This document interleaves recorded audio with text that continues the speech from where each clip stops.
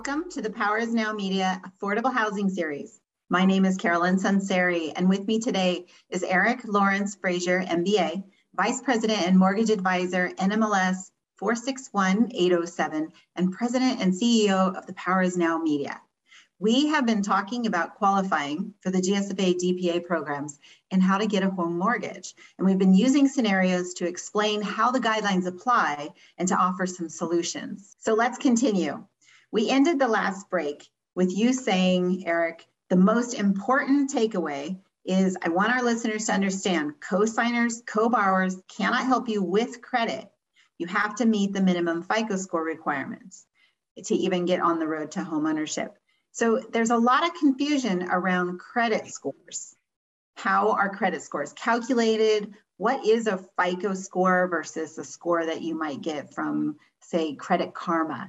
And then how do I increase that credit score? And then finally, people are looking at whether or not you even need a FICO in the first place. So many questions around credit scores. We're going to get into all of them.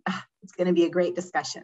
Carolyn, you're absolutely right. I mean, why do we even need FICO in the first place? I mean, it is a privately held company, yet it influences every aspect of our life. It is woven into the fabric of American life, from government to the consumer to business. We all need a FICO score just to operate. And then on top of the needing it, there's more confusion than ever about it, especially with all the different models from FICO score 1 to 10 to all these different companies getting into the FICO game. There's a lot of confusion, and hopefully we can explain it today.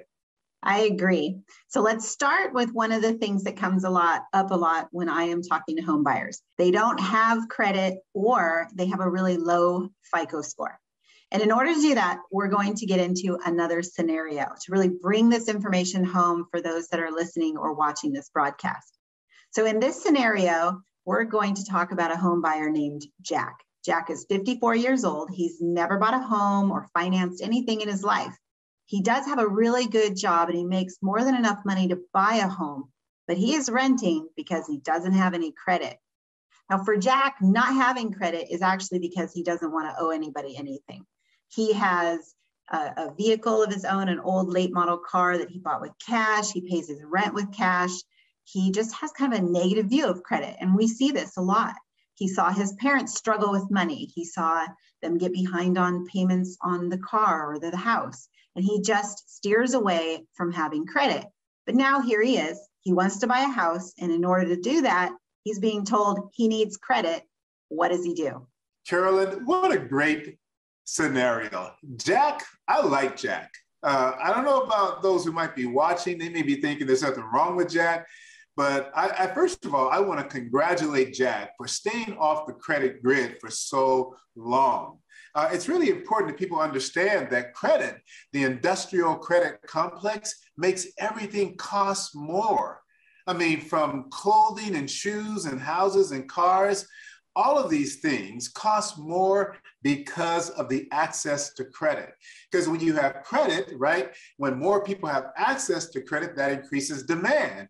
And when you increase demand, you do what? You increase price. And so the reality is that credit has always been and always will be a convenience for cash. Because when you think about it, if you have the cash, why would you use credit? Why would you pay more, right? I mean, no one really wants to pay more for anything. If I'm going to buy a shirt for $100, I want to pay $100, not $110 or $120 because I put it on my credit card. So it doesn't make any economical sense to use credit unless you absolutely need to do so, like to buy a home. And so I recommend that more people be like Jack, but Jack can also, go a little too far and not choosing to take on debt or credit to buy a house. That is a mistake, and we have some solutions for him with that. So with that, this FICO score, credit score starts to apply. take us into what exactly is a credit score. Carolyn, a credit score model is a tool basically used by lenders to determine a person's risk. How much of a risk do they represent? If they were to extend credit to them, what is the likelihood of them repaying that money? Now, there are many credit scores and credit scoring models out there. And then there is the FICO score. And the FICO score is an actual trademark. FICO stands for the Fair Isaac Corporation.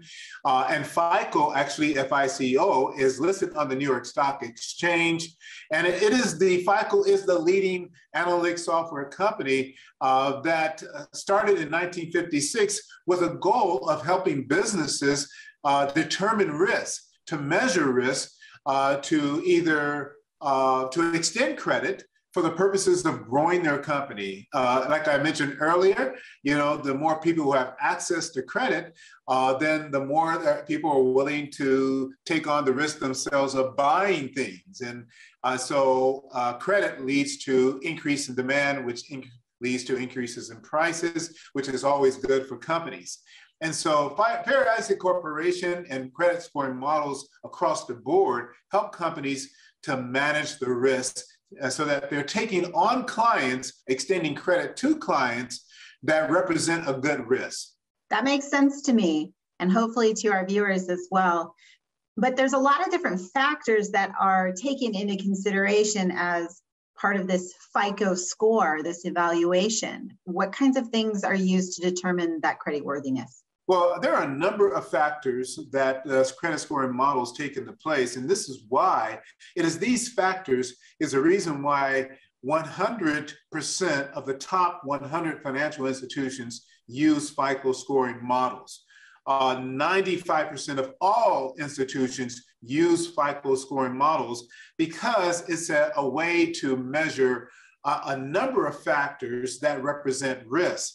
And so the number one would be the payment history. If you've been extended credit in the past, are you making your payments on time?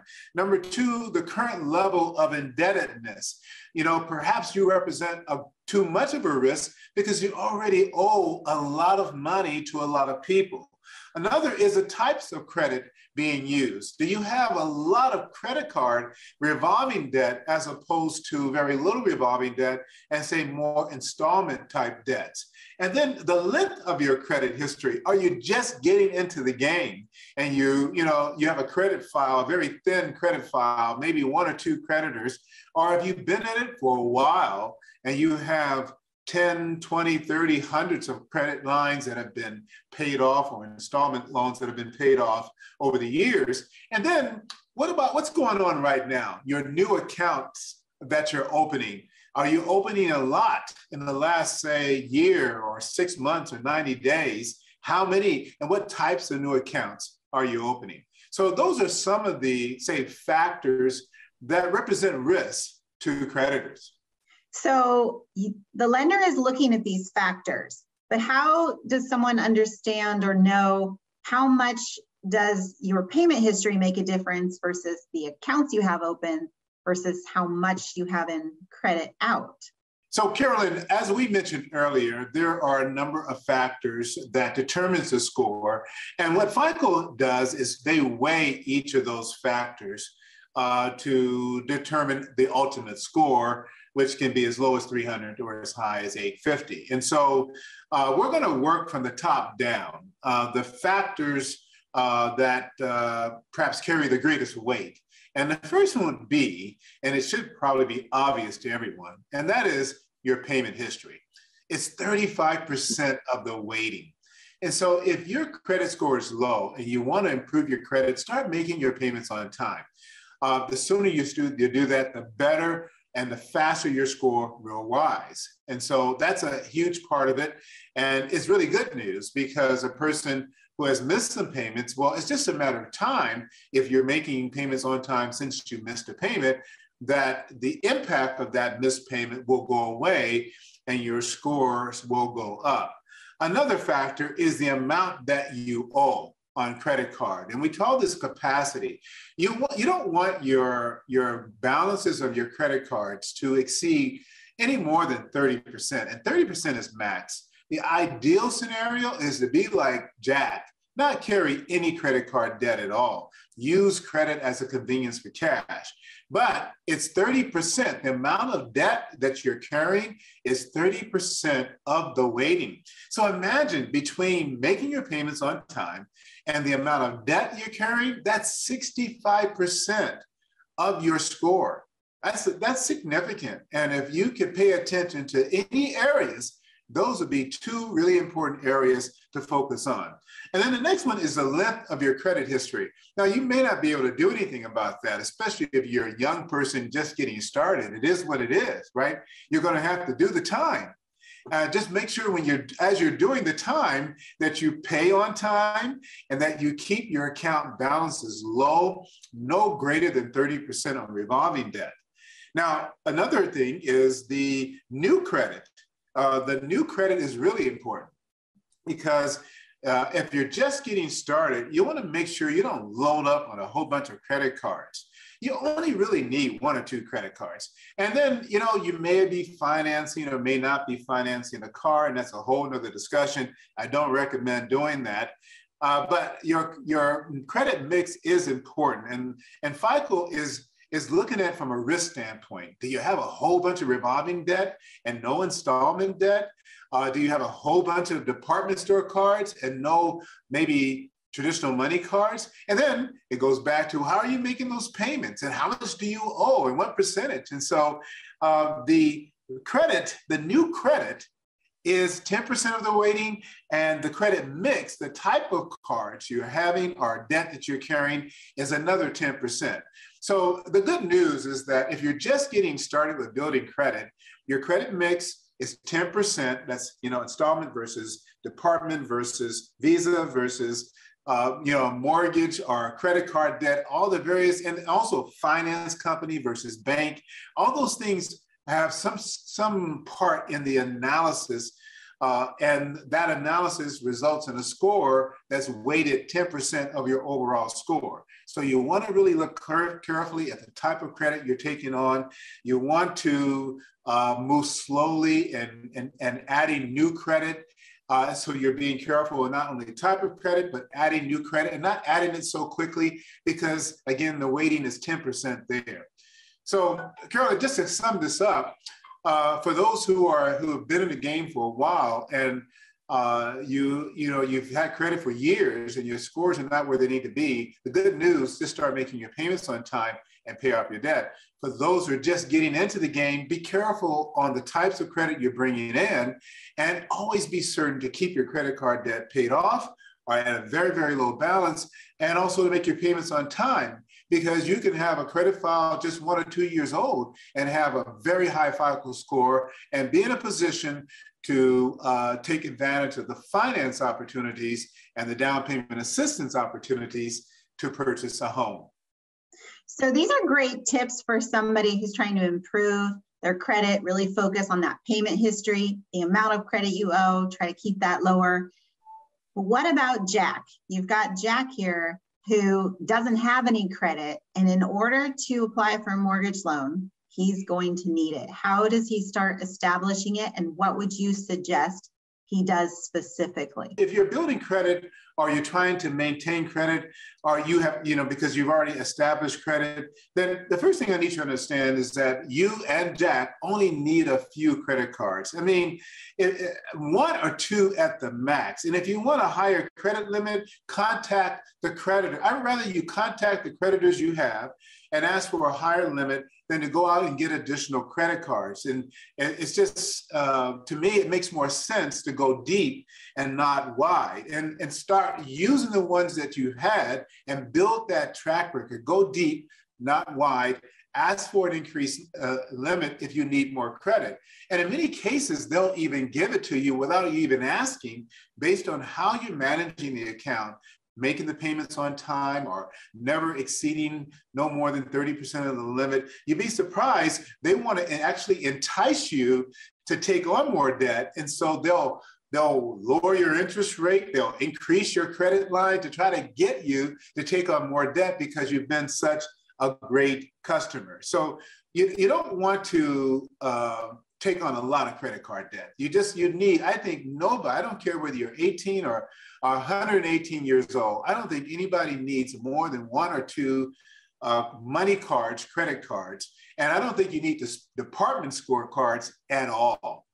Okay, so you want to build some credit and you get a couple of credit cards to use them. Now, you don't want to talk to me here about how to use them most efficiently.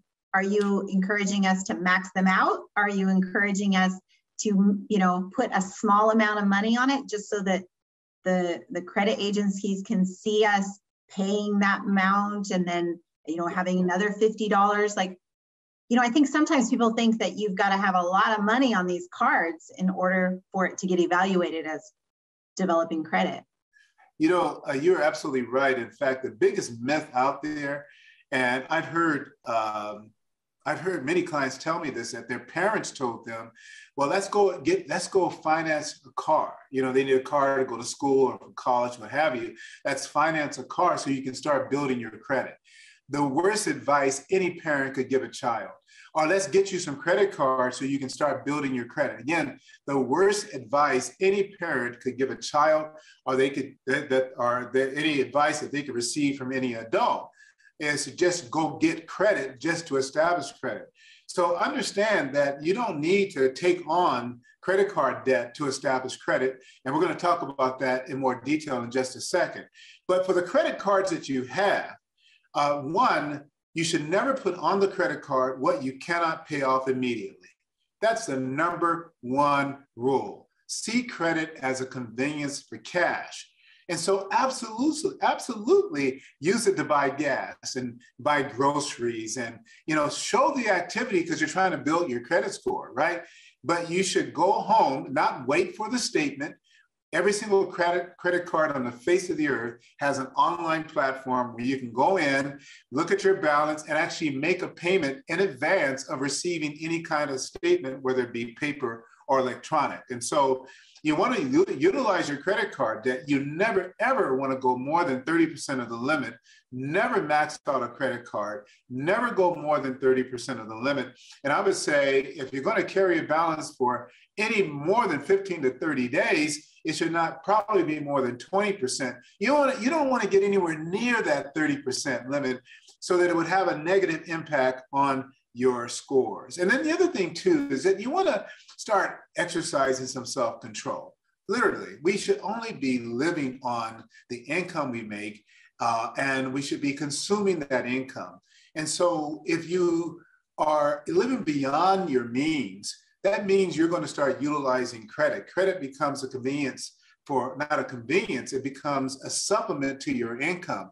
And this is how people take on more and more debt. They use their credit cards to supplement their income. They max out that card, they go get another one, and then another one, and another one. And I tell you, Carolyn, I have seen people with hundreds of thousands of dollars in credit card debt. And honestly, I don't even know how the banks, when they look at your credit score and they decide to issue you a credit card, I don't know how they allow that to happen, but they do. And there are people, I'm sure, watching this right now, sitting with 20, 30, 40, 50, $100,000 in credit card debt. And if they'll be honest with themselves, they'll know that that credit card debt doesn't represent any asset that they can actually look around their house and see. It represents consumption and living beyond their means. So a way to maybe do this with credit cards and establishing some credit activity might be to use a secured card, right? Yes, absolutely. What exactly is a secured credit card? Share that with our viewers. So I think the secured credit card is the next best thing to sliced bread, as I say. I mean, because it is a way for a person to build credit and yet not take on debt. Because at the end of the day, we measure our net worth. We measure our net worth by the amount of money we have in the bank and assets we have and the liability or the debts we have. And so if you have, $500 in the bank and you have $500 in credit card debt, your net worth is zero. What you don't want to have is $500 in the bank and $5,000 in debt. Your net worth is a negative $4,500. And so what I like about the credit card, secure credit card, is that they will issue credit to you based on how much money you put on account, and they will hold that money as collateral. And so if you ever get in trouble, if there's ever any disruption in your income and you can't make the payment, you can just call the bank up and say, hey, you know, I lost my job, I don't have any income, or something's happened, I want to close the account. And they will then take those funds and pay off your balance, protecting your credit that you're trying to establish. Now, many people use secure credit cards to build credit, and I think it's a wonderful idea. First Bank offers a program where you can put as much as $5,000 in a CD or a savings account, and we'll give you a $5,000 credit card line. In fact, it can even be higher than that. We even do the same for people in business. If you want to establish business credit, you can put the money in a savings account, and we'll extend business credit to you based on that secure data. So we also do loans, where First Bank will provide a loan to you for $500, but they won't give you the money. They will take that loan and put it into a savings account, and you make payments of about $41 a month until it's paid. At the end of their term, it's about a 12-month term, they will release the hold they have on the money. And so you're building credit with having the savings account, because that's also now part, how much money you have in savings account is also part of the credit profile now. And you're building credit with the established loan. And so I really recommend that as a way of building credit without taking on the risk associated when you are establishing credit and there may be a potential disruption in your income.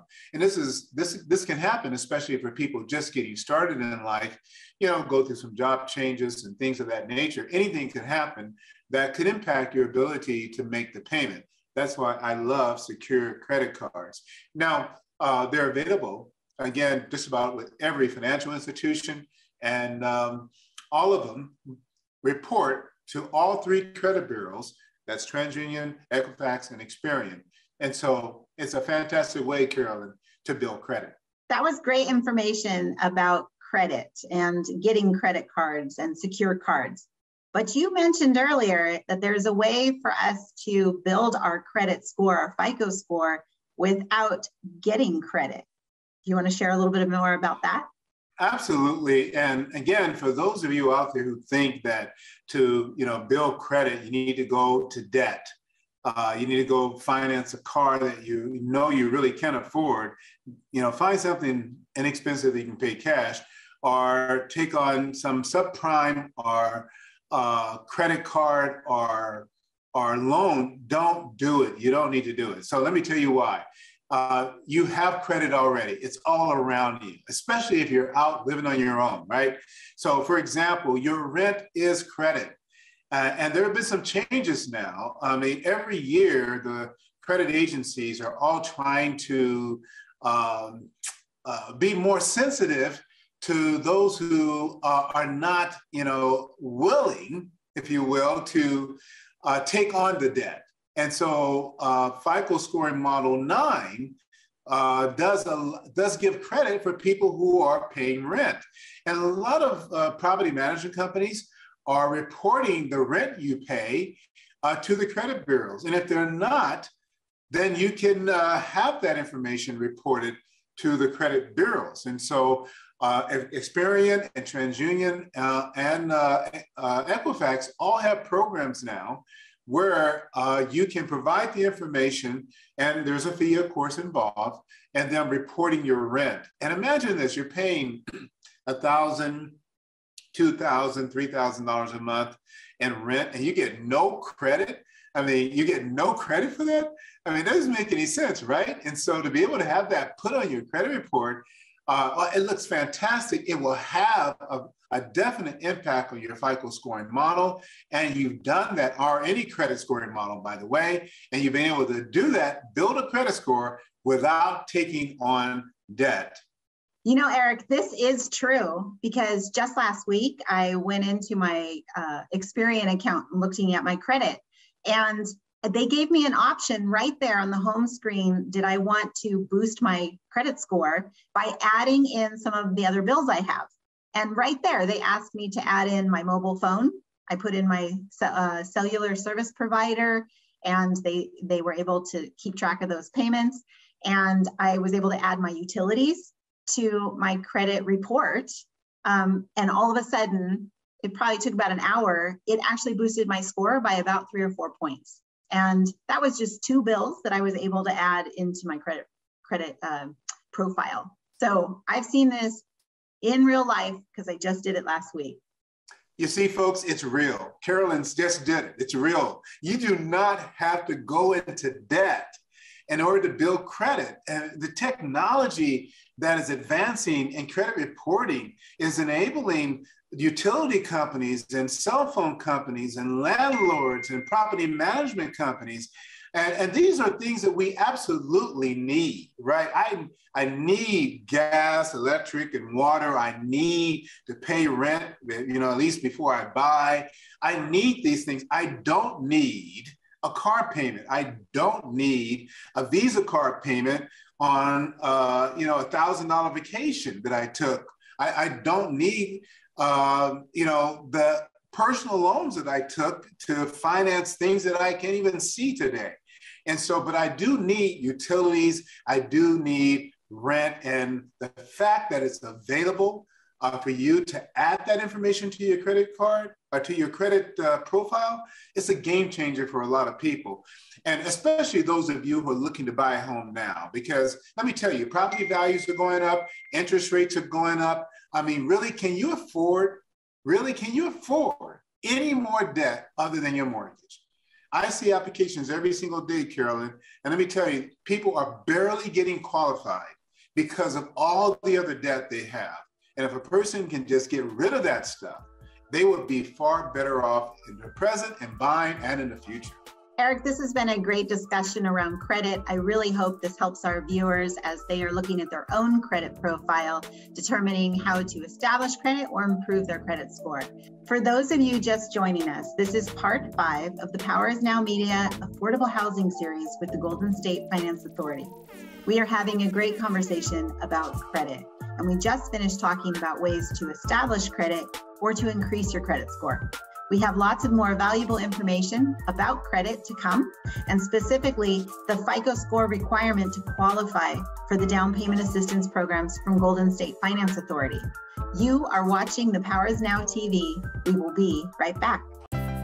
It's the American dream to buy your own home, to build your own financial security, to call a place your own. Discover how easy it is to qualify for down payment assistance with Golden State Finance Authority. You don't have to have perfect credit or be a first-time home buyer. Find out if down payment assistance will help you purchase a home in California.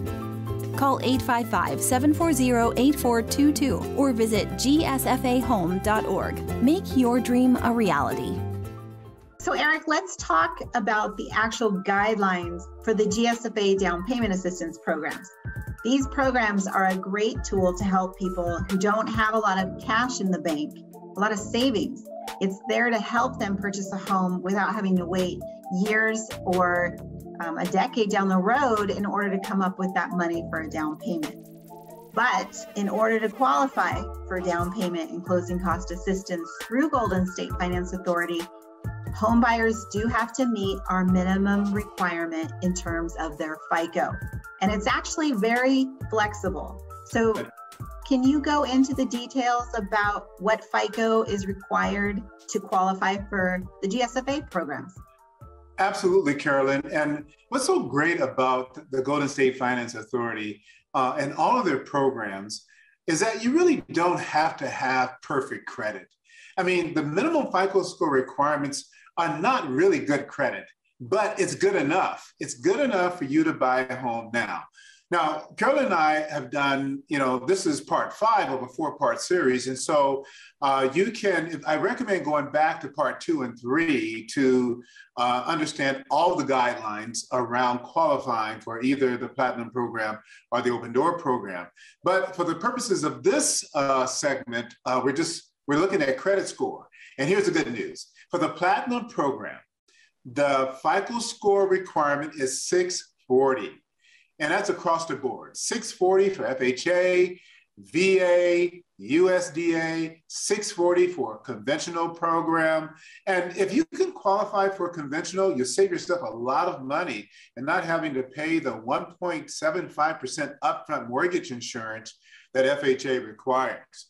And so the platinum program is 640. Now, if your score is not at 640, if it's lower than 640, well, I have good news for you as well. The open door program, the minimum score, and Carolyn, I really can't believe this. I mean, Golden State is providing down payment assistance up to 6.5% for FHA, VA, USDA with a FICO score, actually 6.5% for FHA and VA with a FICO score of 620. FHA, VA, 620. USDA, 640.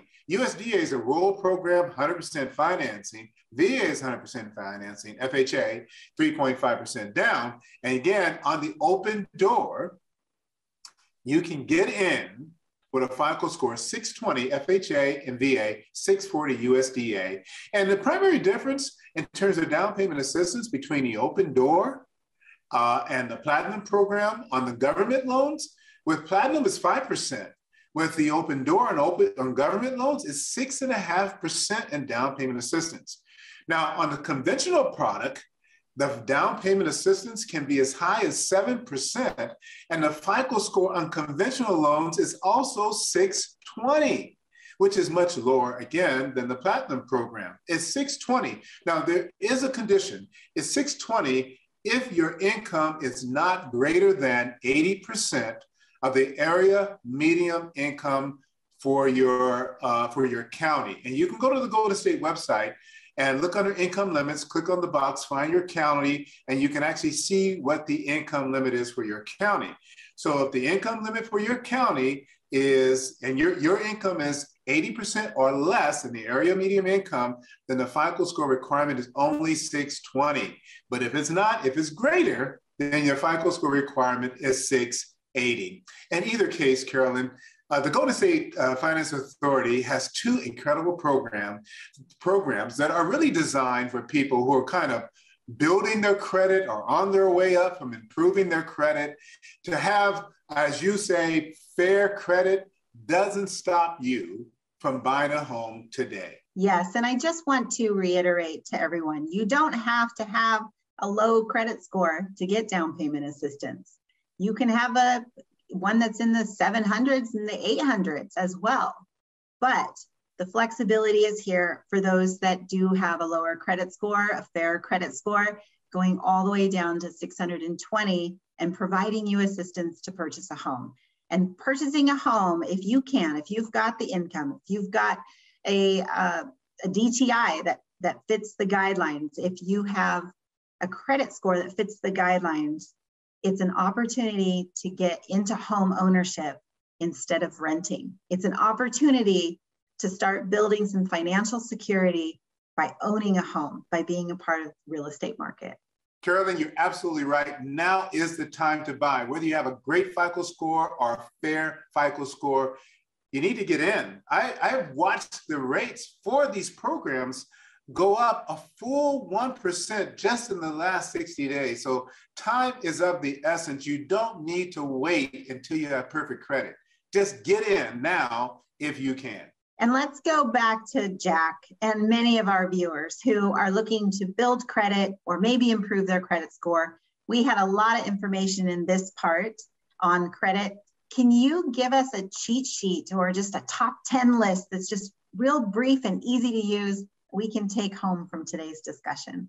Carolyn, I have great resources for those who are watching us live on video. Please go to thepowersnow.com. If you go to thepowersnow.com, you'll find that we are leading the conversation in real estate for homeowners, for investors, for move-up buyers.